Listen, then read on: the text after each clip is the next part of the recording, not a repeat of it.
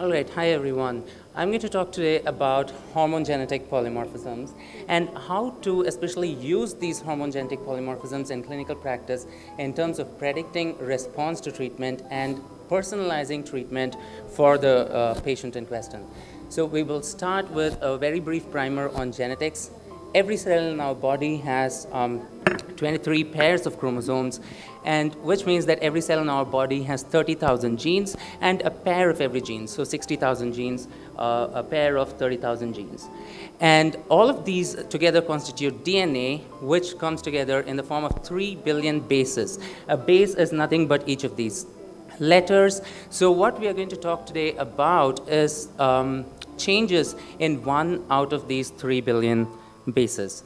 Everyone is aware of genetic mutations, so I'm going to focus more on the difference with regard to genetic polymorphisms or variants. So compared to mutation, these polymorphisms are widely prevalent in the population. They are present in healthy people and completely present even without disease, which means that they don't manifest in a phenotype per se. So they are subclinical. They cannot be identified except with the use of a genetic test. Why is this important? Because today we have come out with a branch of medicine called personalized medicine or precision medicine, which uses these genetic variations common among the population to personalize treatment strategies for the patient to improve treatment outcomes, one, and to reduce adverse side effects in these patients. So we will start with female infertility and how we use genetic polymorphisms in women. And here we are going to talk mainly about the FSH receptor polymorphism and the polymorphism in estrogen receptor type 1.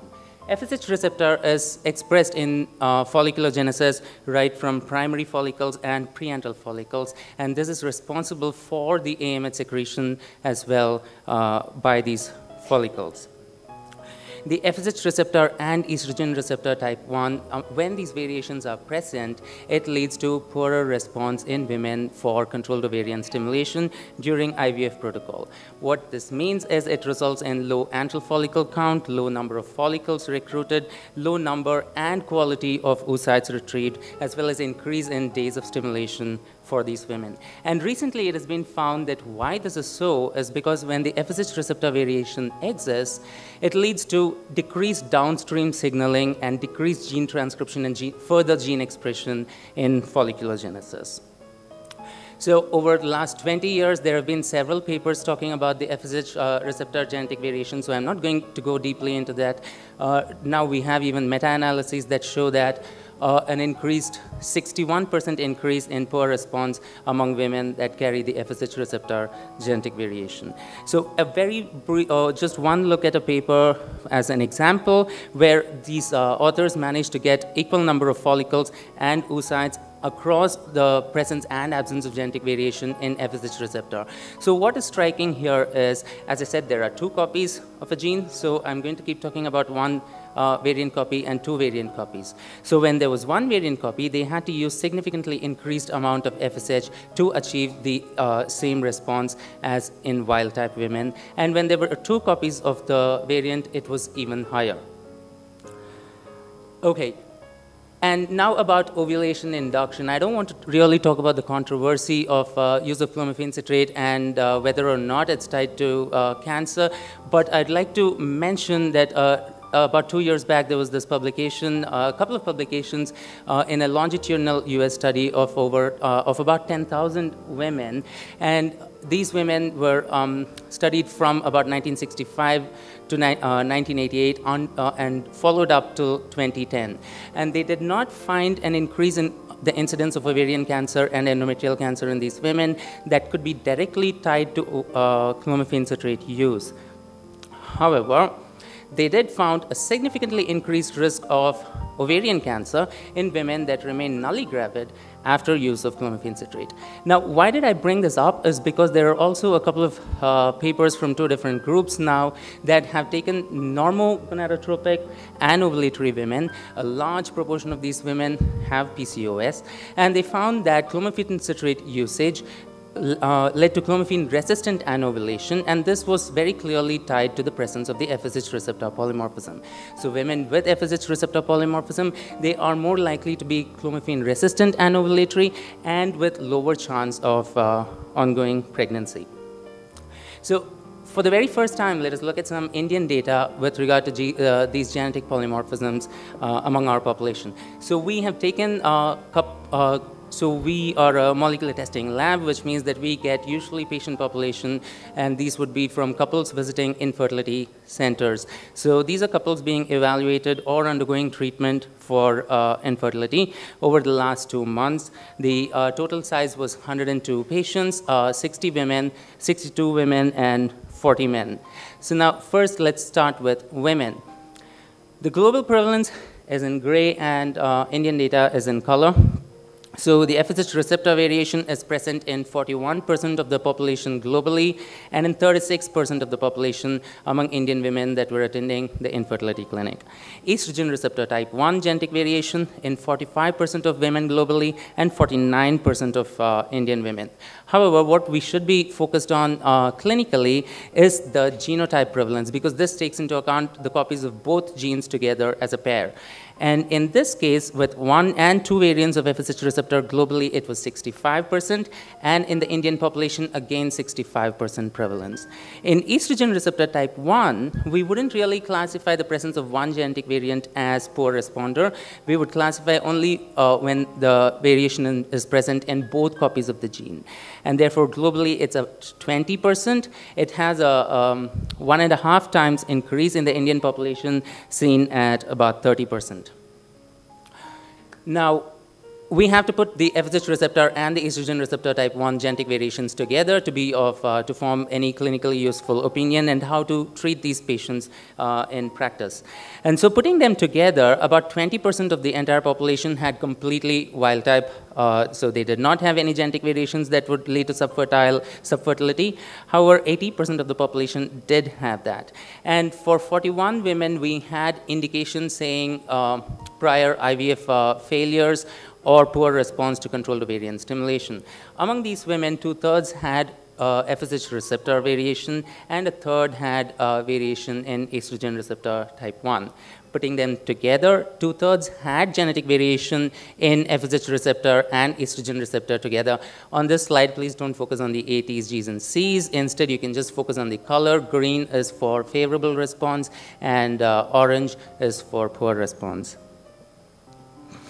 Okay, so ideally, the way to use personalized medicine or precision medicine clinically would be a priori. So when women attend the clinic, you would be looking for genetic variations before you initiate or decide on the treatment strategy. And this is because you can predict treatment success having the knowledge of these genetic variations, and then personalize the treatment strategy for the particular patient.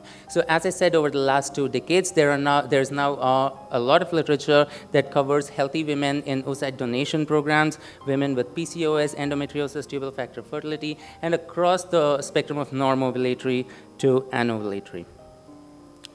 I will just mention about variant LH beta. So what happens in this is this genetic variation leads to a less bioactive form of the luteinizing hormone.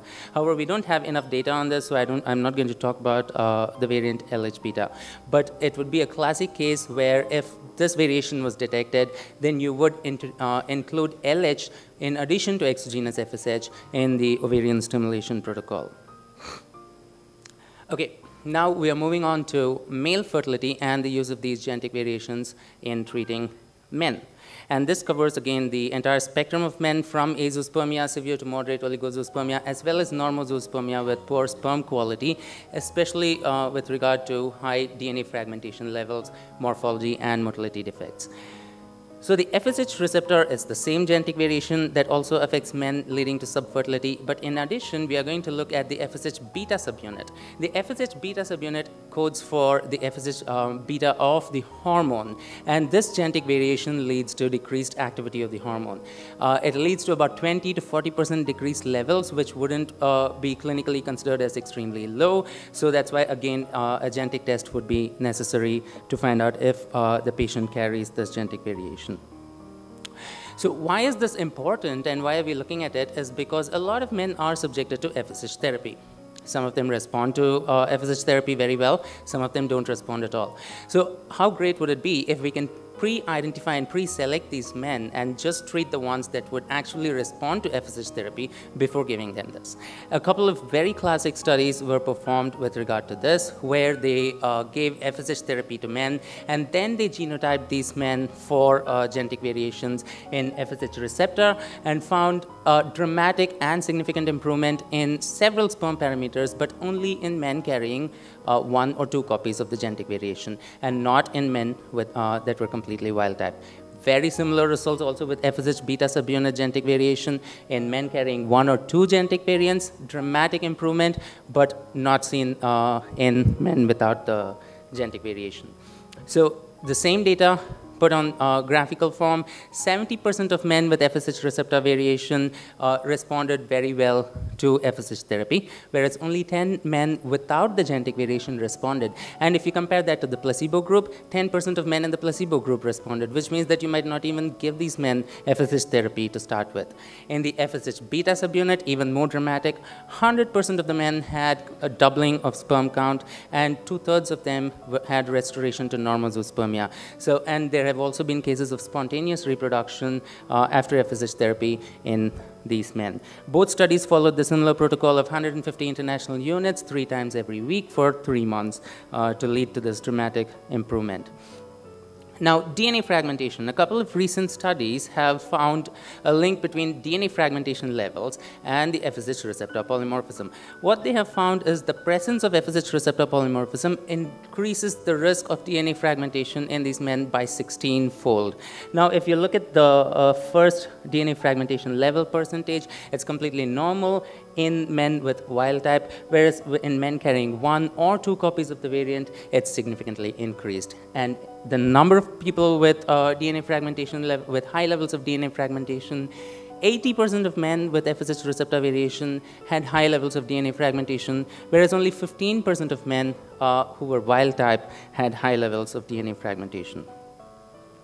So looking at the male prevalence in the Indian population, 41% in FSH receptor globally, and 36% of Indian men who visited the infertility clinics and came to our attention. Among the FSH beta subunit, the global prevalence is 8%, and the Indian prevalence is 5%. So everything matches very closely, everything follows very closely with the global prevalence. But as I said, we would be looking at the genotype for any clinical relevance where we put the pair of genes together. And here, 65% global prevalence, 67% prevalence in FSH receptor in the Indian population. In terms of FSH beta subunit, 16% globally and 10% in the Indian population. So, of course, when you are going to use FSH therapy in the clinic, the decision would be based on the presence or absence of both FSH receptor as well as the beta subunit genetic variations put together. So among the entire population of 40 men, 30% were completely wild type, not indicated for FSH therapy based on these genetic variations. However, 70% would be eligible and would be expected to show a certain degree of successful response on FSH therapy. So only 20 of these men came to us with indications saying severe to moderate oligozoospermia or azoospermia. Among these 20 men, 92% of them had genetic variation in the FSH receptor. So that's dramatic, and it was a surprising statistic for us. So you would consider men across the spectrum of azoospermia to normozoospermia for testing for FSH receptor and beta subunit genetic variations. And this includes poor sperm quality in normal sperm count, which can traverse mobility, motility, morphology, as well as DNA fragmentation levels. And how can you use this clinically is to predict the success rates of FSH therapy in these men, and therefore to personalize treatment strategies in them. To summarize, we have seen that genetic polymorphisms that prevalent in other populations are also prevalent in the Indian population, and these polymorphisms can be used to improve treatment strategy and success rates, especially in women prior to ovulation induction and ovarian stimulation using gonadotropins, and also in men across the spectrum of sperm count and poor sperm quality.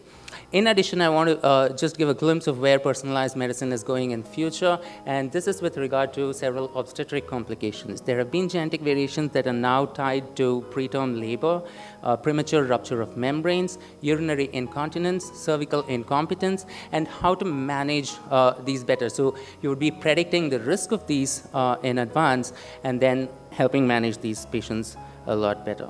Thank you very much for this opportunity, Dr. Kamini Rao, and thank you very much for listening.